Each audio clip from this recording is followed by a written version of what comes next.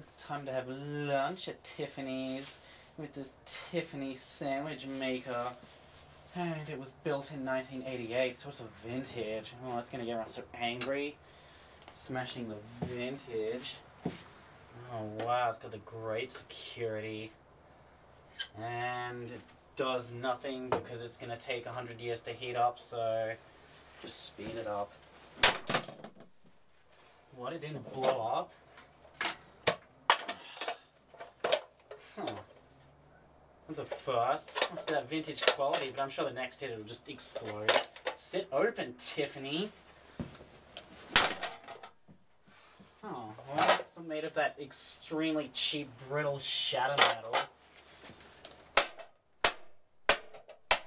Somewhat durable. It's got that vintage quality. Oh, of course it does that. I guess no fancy lunch from me.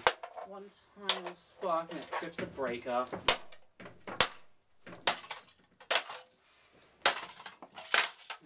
What is that brittle metal? It's just slightly stronger.